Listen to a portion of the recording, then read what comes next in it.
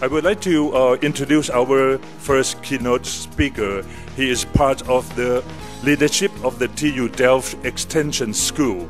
He is responsible for the production and delivery of open courseware, Delft X, MOOCs, online professional education, and online Bachelor of Science and Master of Science programs.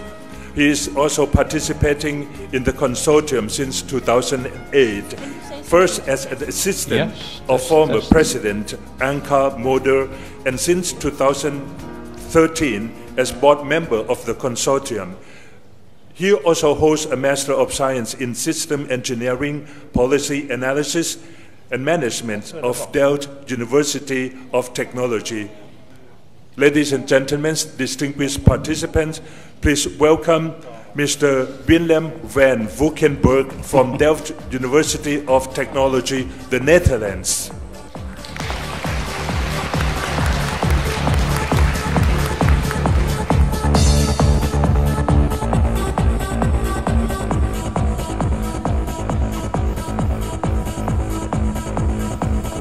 Thank you.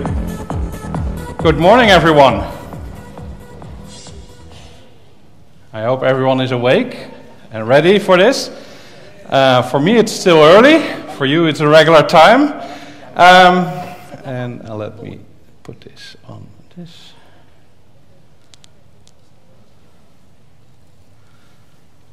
See something there?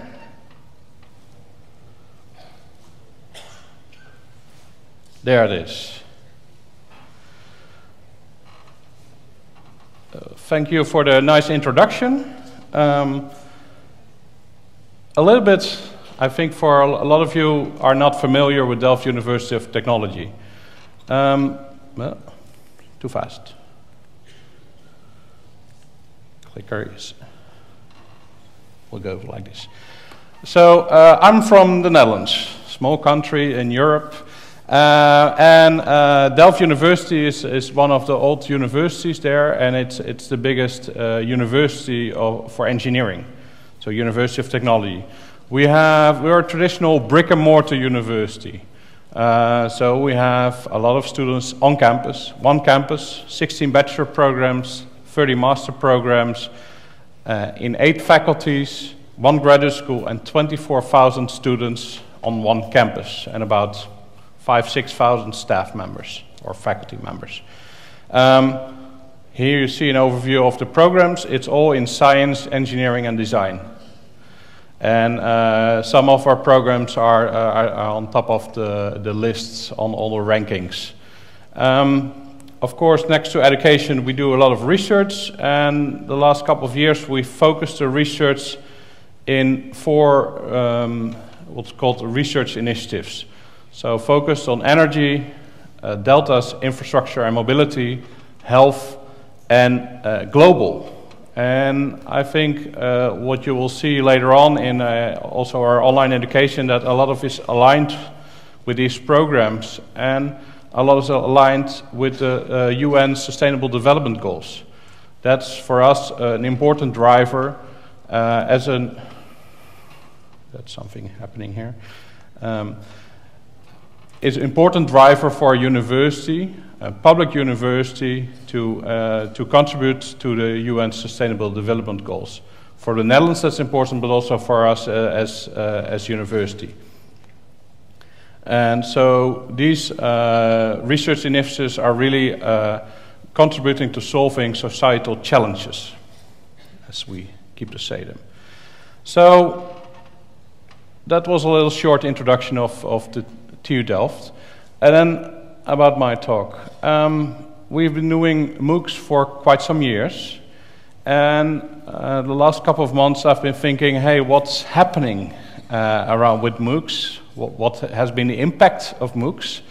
And I'm getting a lot of annoying messages here. You don't see them, but go on. So I came up with, go on. I saw this law. Amara's law. We tend to overestimate the impact of a new technology in the short run, but we underestimate it in the long run. And I think that really applies to MOOCs and online education. And I will show you in my keynote examples of this in my own university and some of the outside. And I hope it will help you think about what is the impact of MOOCs.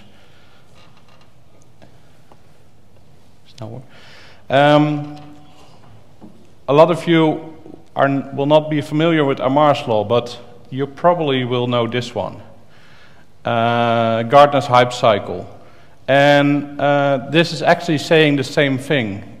First, you overestimate, it gets a hype, but on the end, you get to the plateau of productivity, and it will really change something and have an impact. And that's happening with MOOCs. So today I will talk a little bit about our open and online education program, the impact our program has on our university, the long-term impact, and some of the conclusions there.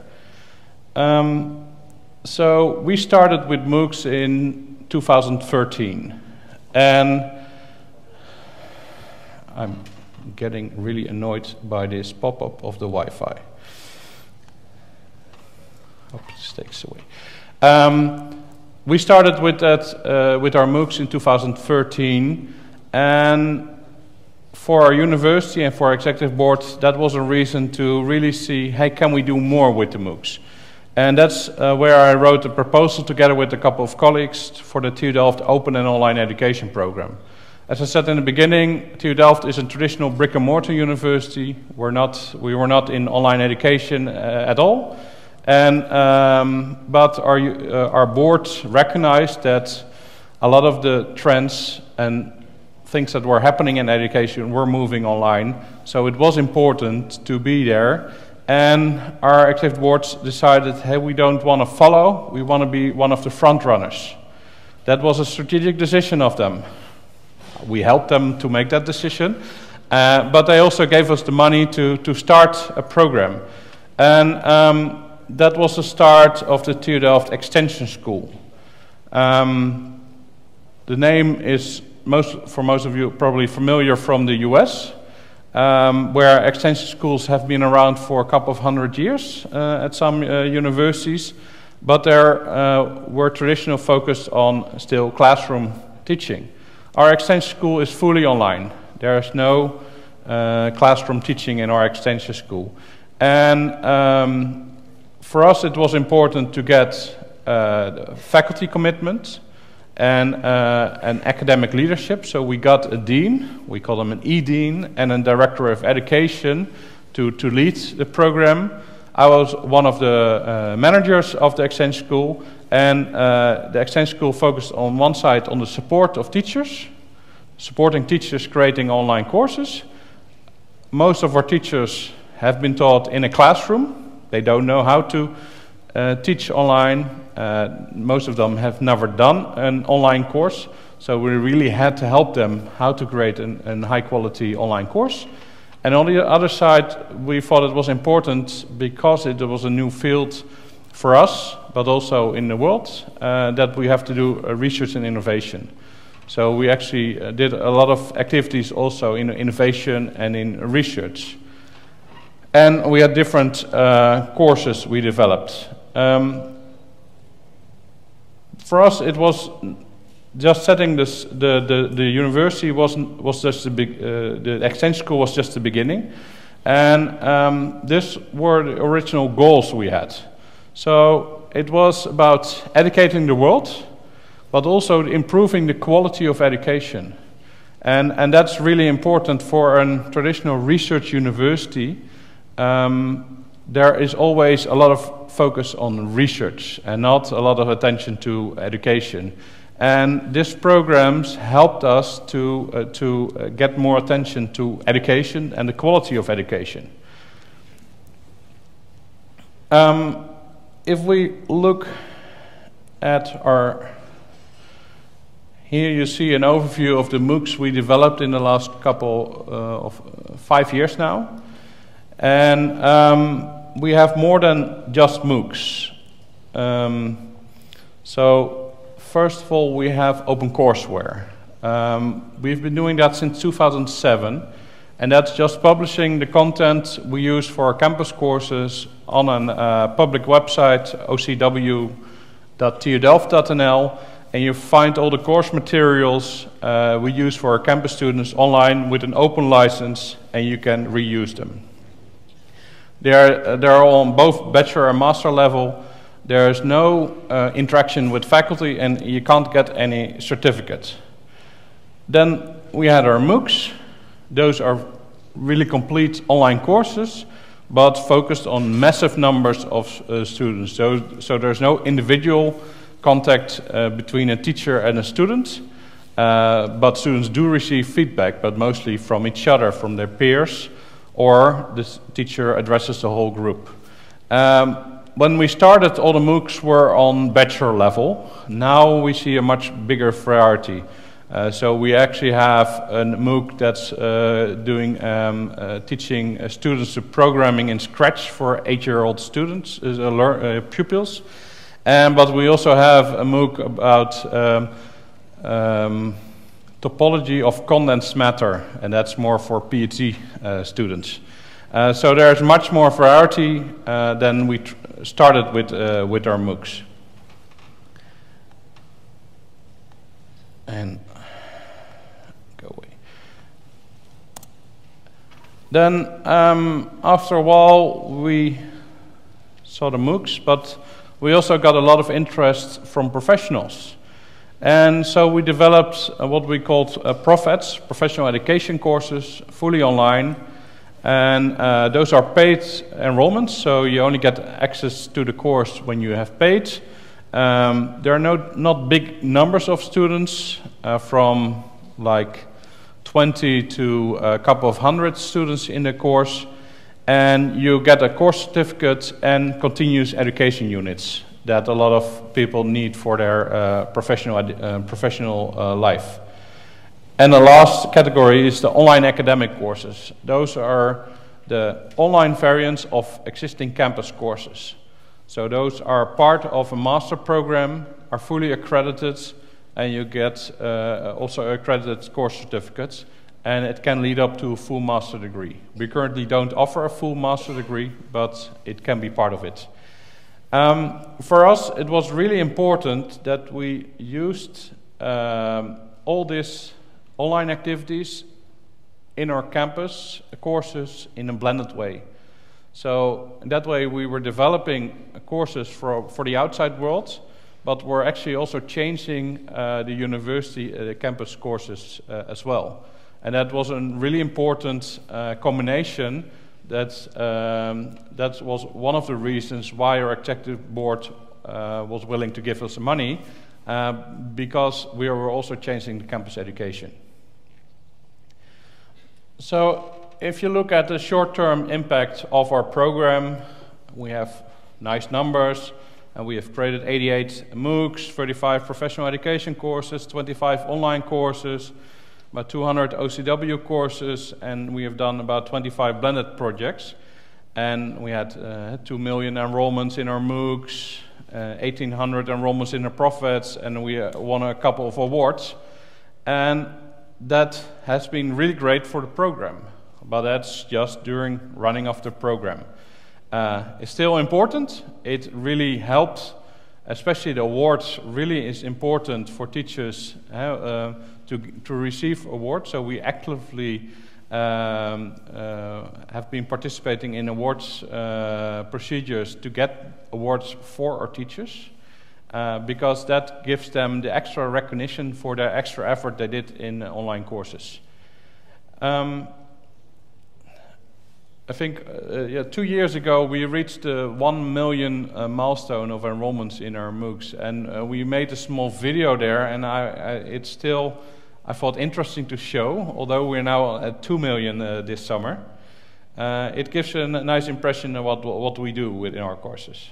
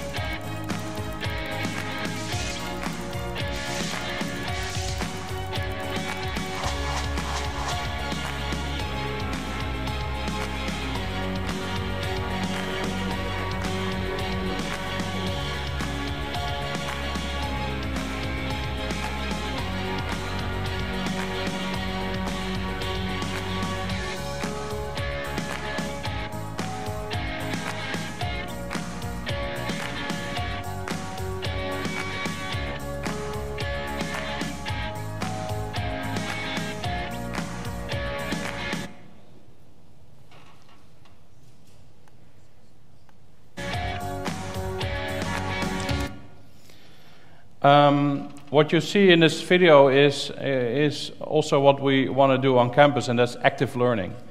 We don't want students just to watch a video, but really be active in the course, contribute to the course, and participate and create. And I think especially also in the engineering and the design, really to understand that you have to do something.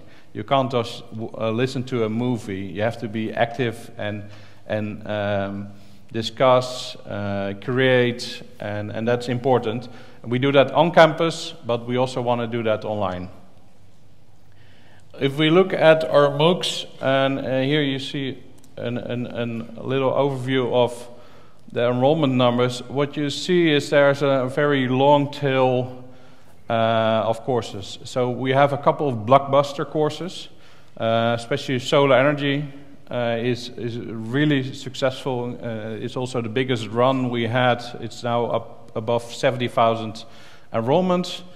And what we see, you have a couple of really popular courses that are attracting a lot of the learners, and then a very long tail with MOOCs. The long tail still means at least 1,000 enrollments. Our average I think in 2017 of our MOOCs was about 5,000 to 6,000 enrollments. That's still a massive number of students.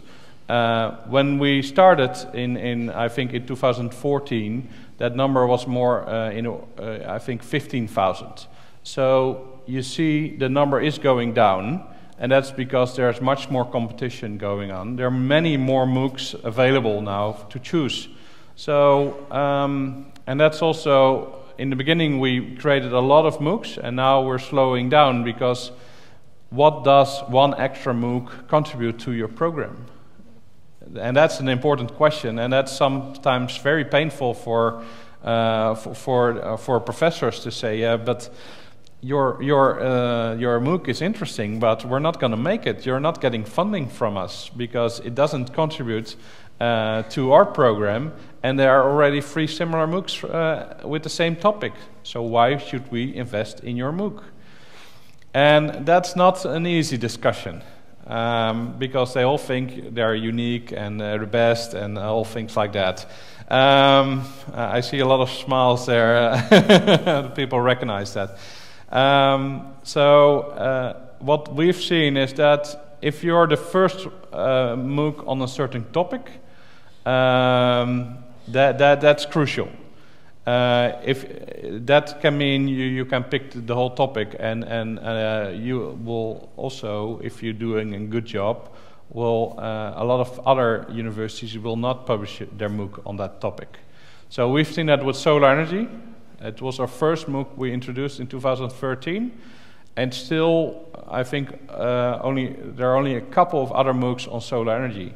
And we introduced our MicroMaster programs on solar energy, and we're still getting a lot of enrollments in our solar energy program. And everyone is saying, Delft is leading that topic.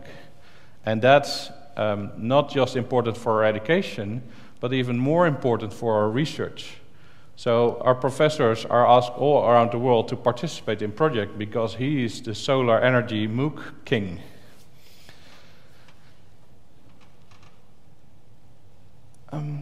We're going to the long-term impact. What I see, I recognize 5 different impacts. So from courses to programs to credits, from a national to a global world of education, from initial education to continuous education, from a traditional lecture room to blended learning, and towards open education. I will go through them this morning. Is it possible to get some water up here? Some water?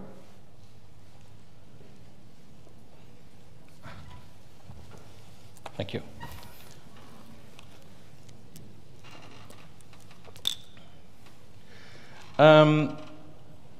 So from courses to programs to credits. So when we started, we had those MOOCs. And we used a tender system, so any teacher, professor could submit a proposal to make a MOOC. And if we thought it was interesting enough and he had a good proposal, a good course team, he received funding to make the MOOC. He received our support. He could use the studio facilities. So that was interesting for him. And we are the gatekeeper to publishing a MOOC on the edX platform, where we publish all our MOOCs. What we started to notice, hey, we see some trends in these courses. So we started what we created portfolio themes. And these are the themes we defined: aerospace engineering, affordable and clean energy, responsible leadership of technology, data analysis and programming, design and architecture, and so on.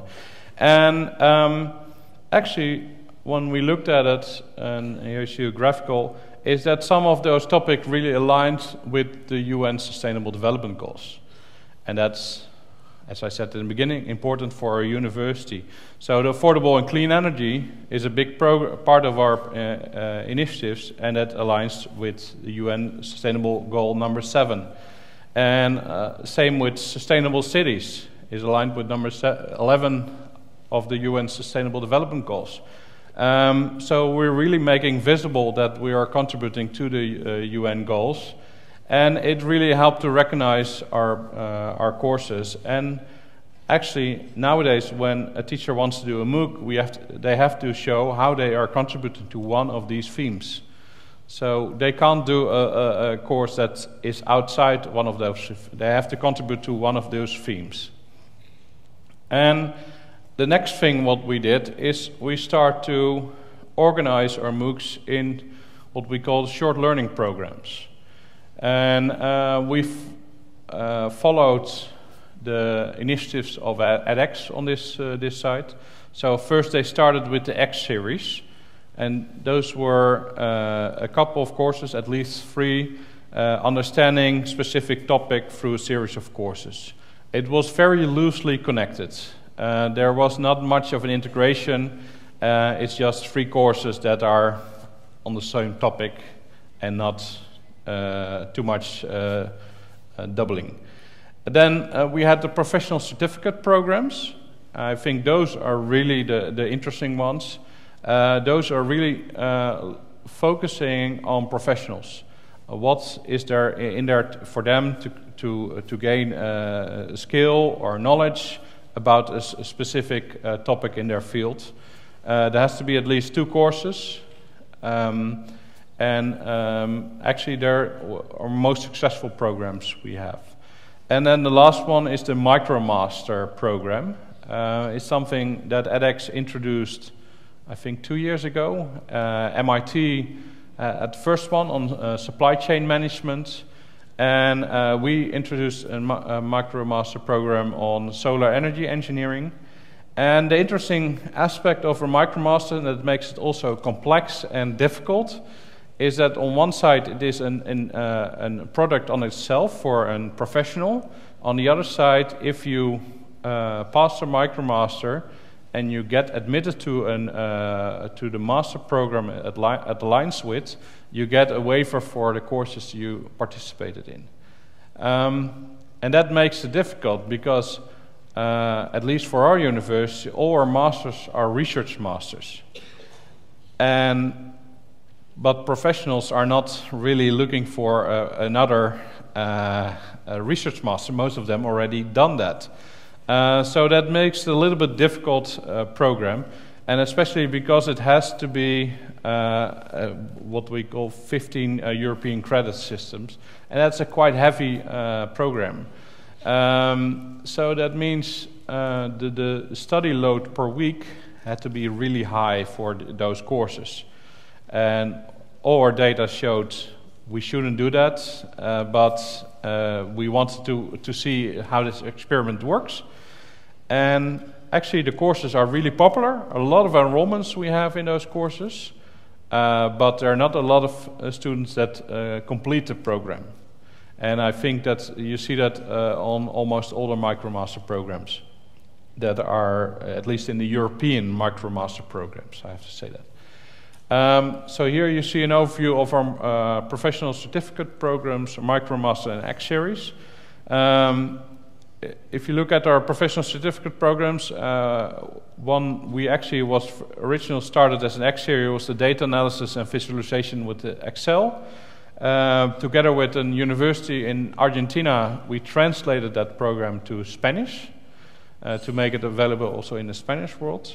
And actually one of the latest programs we added was electrical cars, and that's our most successful professional certificate program that's really attracting a lot of people, and also with very high numbers of people that want a certificate. And that's making some money for the university. And the latest one we introduced like 2 weeks ago, is the Leadership Essentials for Engineer. So if you look at the credits we give, we have the continuous education units. Those are credits for professionals. In a lot of fields that they use those. We have the MicroMaster. Actually that is when you pass the MicroMaster, get admitted to the master program, you will get a waiver for those courses. So you don't get direct credits for it, but it leads to credits. And then we have actually what we call a credits for MOOCs programs. And that is really giving credits to MOOCs for our own students. And the idea we had is, hey, there are so many MOOCs out there. Isn't possible for our own students to give to get credit for our MOOCs because that can enrich their portfolio, can enrich their programs, and can we cooperate with other universities on this topic? So the whole concept is based on trust. So if you give credit to your own students for a specific MOOC, then the other universities will do the same thing without checking that separately. We do, because we're all universities that have to deal with exam committees, for all the MOOCs we have an additional exam that's happening on the campus where the student is. And we're doing that with these universities. We started out with a couple of universities on the edX platform. For example, Adelaide, the Australian National University, and APFL, Rice University. That's where we started, and now we broaden it and also got another European universities around. And it's really interesting to see because we have universities that are all different educational systems.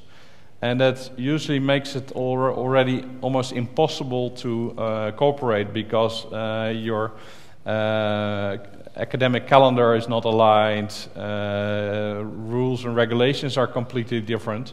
And my colleagues put in a lot of effort to get this working, and it is actually working. So a lot of our students are doing now a course on astrophysics at the Australian National University, for example. We don't offer that course ourselves, so now they can do that course online. And the other way around, so it is getting more and more popular for our students. Currently, it is only for what we call the elective courses. So it's not part of the core curriculum of the program because that's too sensitive for a lot of committees in the university. So we started out on the outside, the outskirts, honors program, elective courses, and then we're slowly moving in. They don't know that yet, but we'll get there.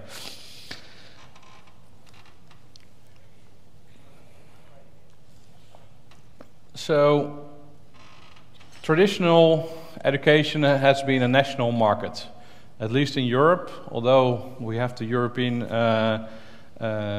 Union.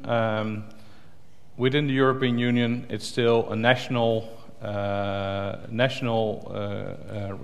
rules and regulations for education. And what we see with the MOOCs, that the internationalization of education speeded up. If I look at our own universities, you see that in our bachelor program, 7% is international, mostly Belgium students, because most of the programs are in Dutch. In our master programs already 1/3 is international. In our PhD programs, 2/3 is international. In our online paid education, it's 75%. And in our MOOCs, it's 97% is international. Only 3% of our MOOC learners are Dutch. And we see those numbers going up, more and more international students. And actually, a lot of MOOC participants apply to do a master program at our university. Last year, it was about 12% of our international master students first participated in a MOOC before they applied to our program. So it's actually, the MOOCs are generating a lot of traffic to our campus. And that's good. It means we can select the best students. And we have some data about what they've done in the MOOCs. We also see that our MOOCs are used in other classes around the world. So here are some examples, and that's important for us. All our MOOCs are shared with an open license. So any university can use the content of our MOOCs and use it in their classes. And a lot of them have done that. Here are some examples, but there are many more. And some tell us, and some even want to pay us for it. And that's always good, but we do allow you to use our content for free because we think it's important to share our content, and the content is already paid for by the government. We are we're a public university, so it's already paid for, so we should share our content. And what you see is that we get a lot of feedback back from those schools that are using our content. And actually that helps us to improve our courses, to make them better. And so in that way it also leads to better quality of our courses.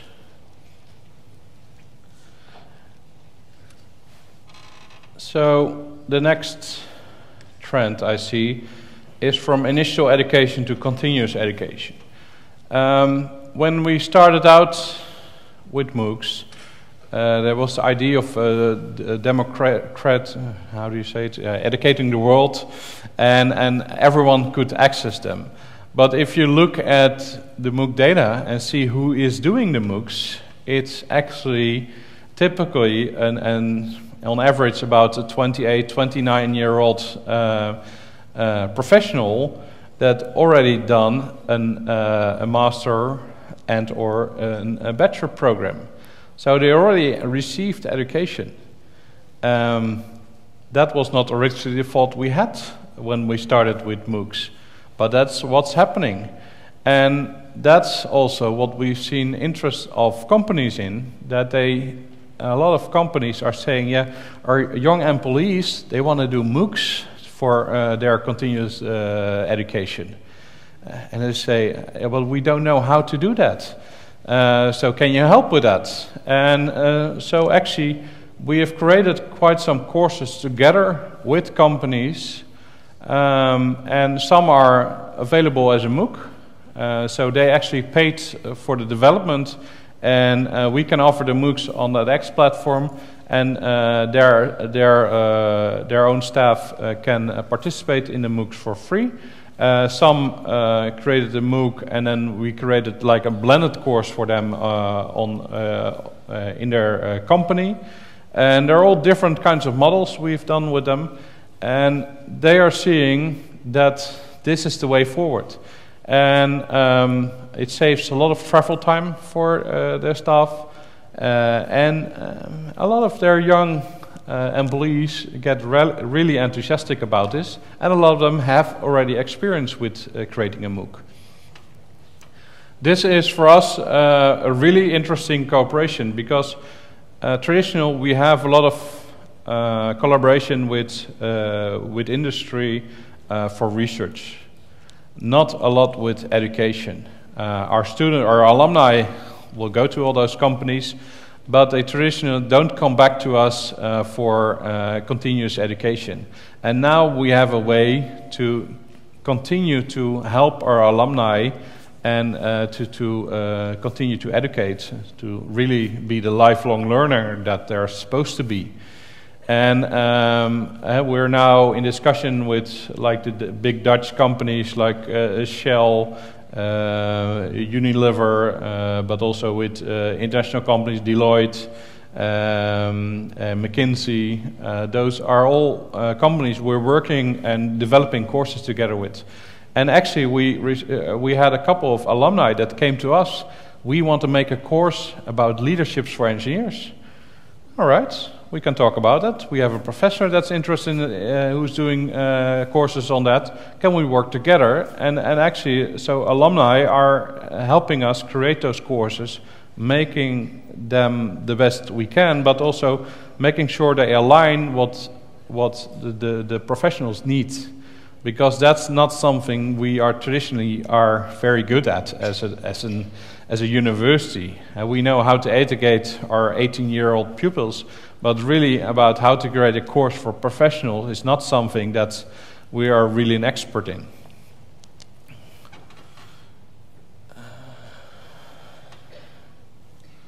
I'm losing my mouse. Here it is.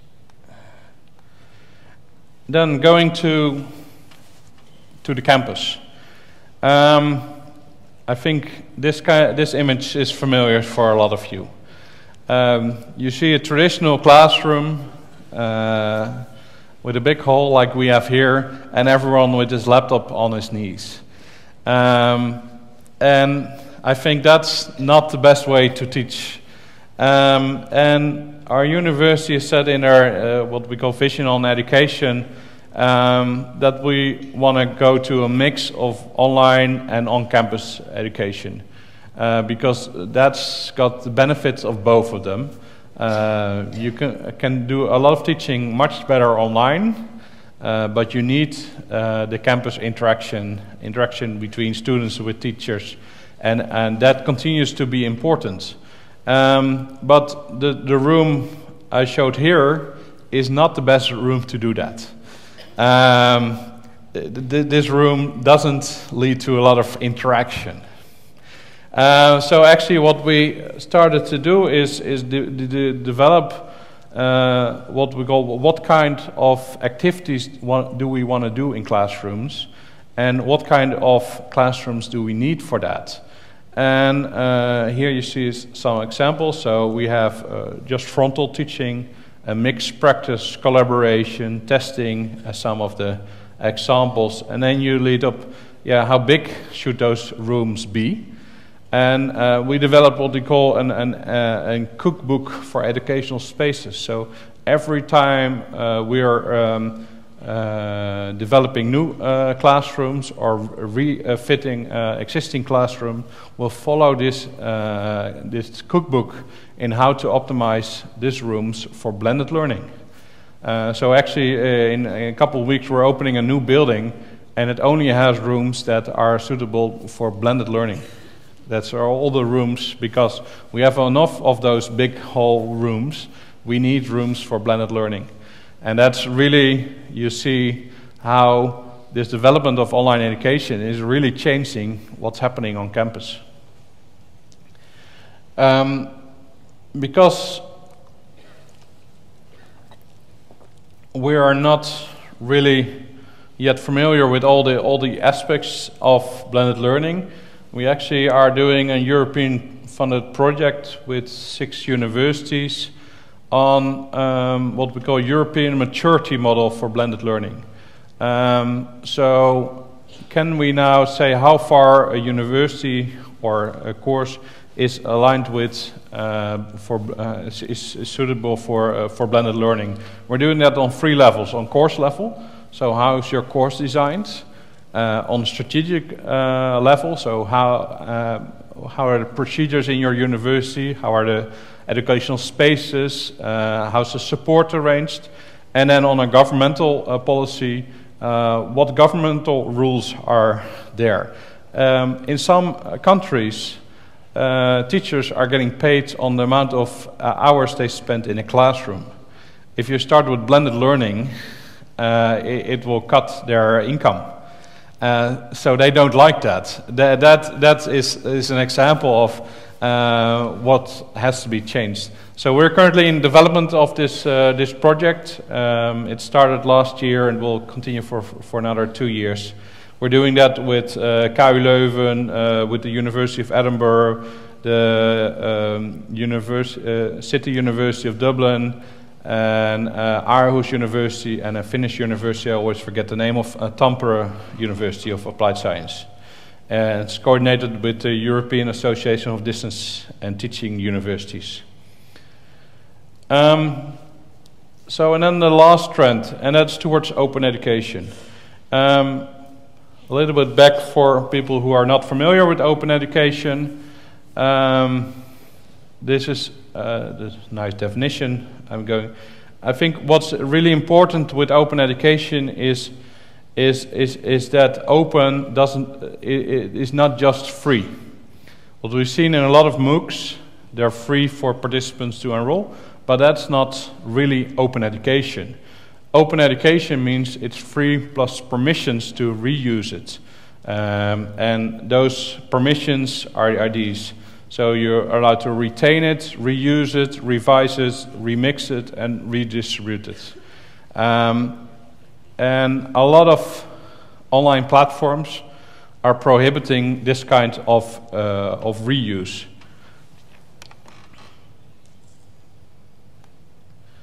And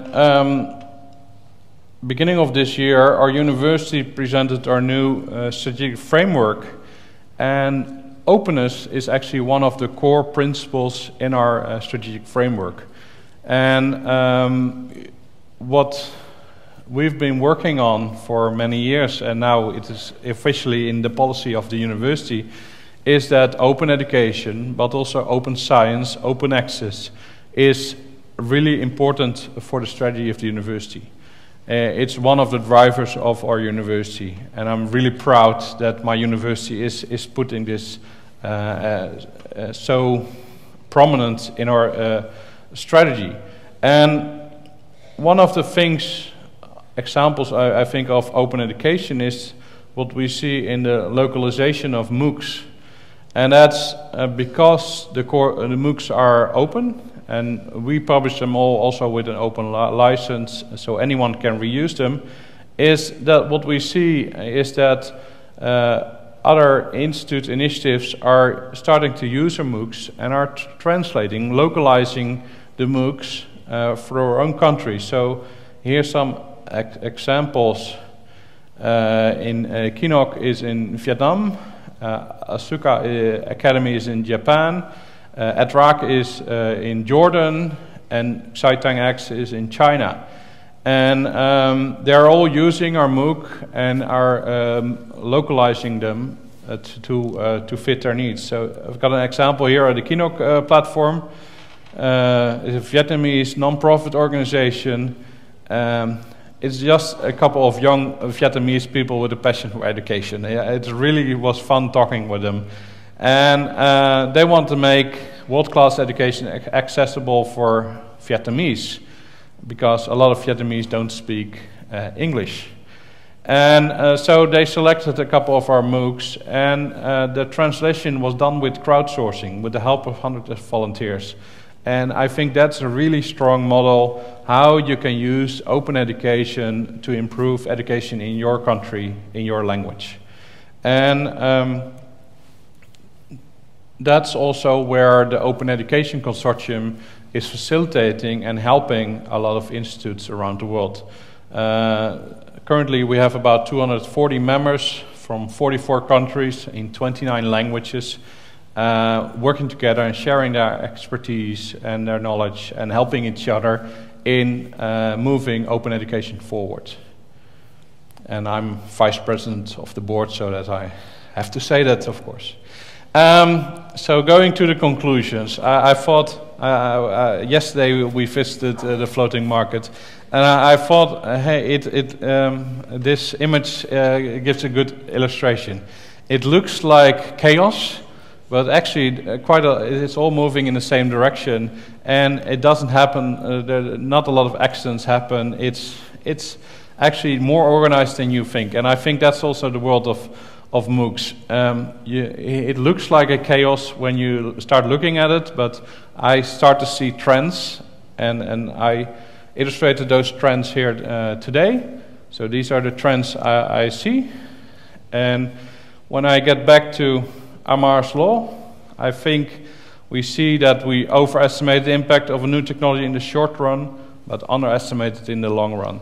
So MOOCs might disappear, but they have had a very big effect on universities, at least on my university, and I see that more broadly around the world. So thank you very much, and we have a couple of minutes for questions, I think. So.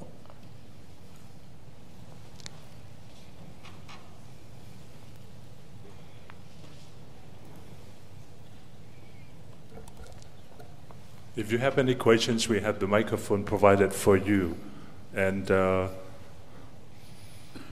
please. Maybe it's too early to ask questions. Yes, we have. Over there, sir. Good morning. Thank you very much for this very illuminating talk. I have two questions. Number one is, what is the male-female ratio of the instructors or course developers? And secondly, when we have collaboration with you, what is the cost implied? How much would you charge us if we would be your partner, or would it be free? Thank you very much. So first, the gender. Traditionally, our university is engineering school. So that means traditionally we have mostly male faculty. We try to have in all the course teams also some females around, because we think that is important. So like one of our first MOOCs we did on water management, there were 2 professors, but actually we added 2 associate professors to it that are 2 females, so we had a more balanced course team. Not in all courses that is possible, I must say. If I look at my support team, it's most females. Yeah, that's happened to be, I try to select the best people I can get, and that happened to be females, and I don't know why, but I'm very happy with them. They supported the teachers, and that helps. The second question, if you want to partner with us, it depends on the partnership, what you want to do. So a lot of our content is free to use. It's open license. You can use it with any cost. But we also have different other models depending on what kind of collaboration you're looking for. So we can discuss that.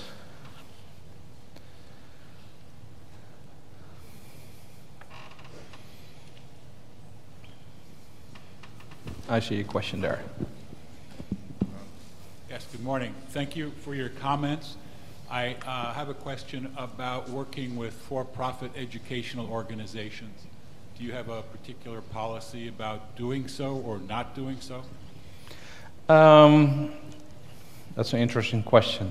So when we were thinking about joining a MOOC platform, we had a lot of discussions about what platform to join. We had offers from both Coursera and edX, and what for us was the final, what made for us the most important thing was that edX was a non-for-profit and is more, we as a university have much more influence in what's happening in the edX consortium than if you go for profit. We tend to have more interest in non-profits, but of course as a university we work with a lot of different organizations. I think the most important is what's your mission of the organization you're working with, and does it align with the missions we have as a university and our values.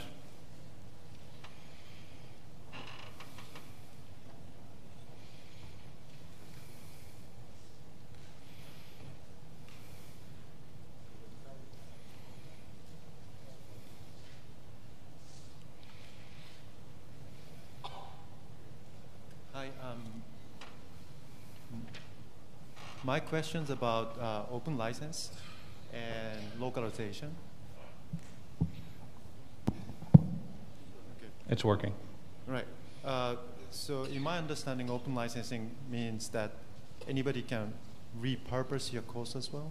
If that's the case, how do you monitor that your course content is actually true to the original content? Maybe it's not so much related to science, but in social science, each country has different political climate, and sometimes when you translate something, meaning gets lost in the translation. So how do you monitor that the content that you produce is properly localized in different countries?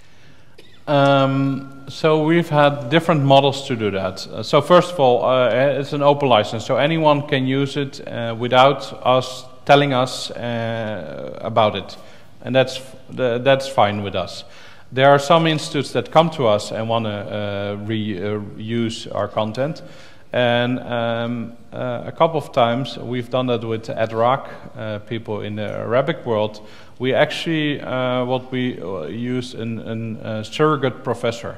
So we actually got this case. It was a former PhD student who got his PhD from Delft, and he was teaching at an Arabic university, and he was actually like teaching that MOOC and creating extra content to not only translate it, but really localize it to the situation in the Arabic world. And what's interesting, we got a lot of feedback from that and used that to improve our original MOOC to make it more with a broader perspective. Because traditional, of course, our perspective is the Western world. We try to be more open, but not everything we know. So that really helps, that input from those countries to make our courses better. Yeah.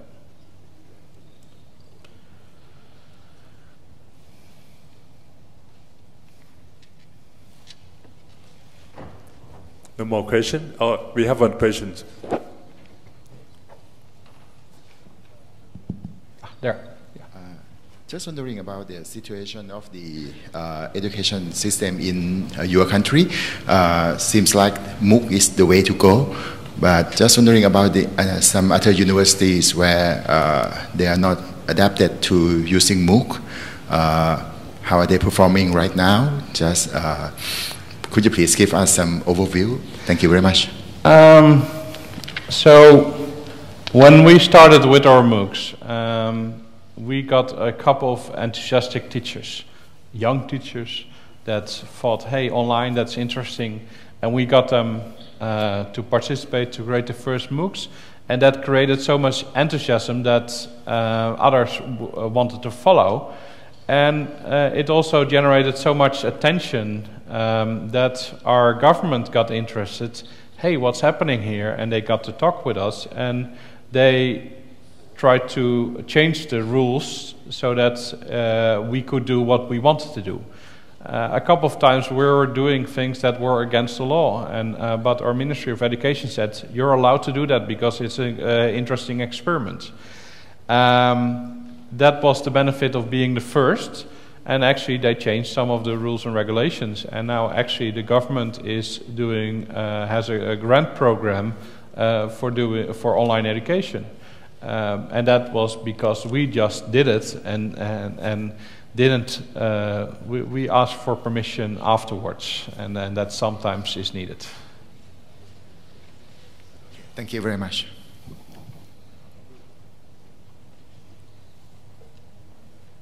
Okay, I think that wraps up your interesting talk about the long-run impact of MOOCs by Professor Willem van Valkenburg, the Vice President of the Board, Delft University of Technology, Open Education Consortium, the Netherlands. I also really like the statement, which is very inspiring. We educate the world by sharing knowledge, connecting people from around the world. This is very nice. Thank you so very much. Thank you.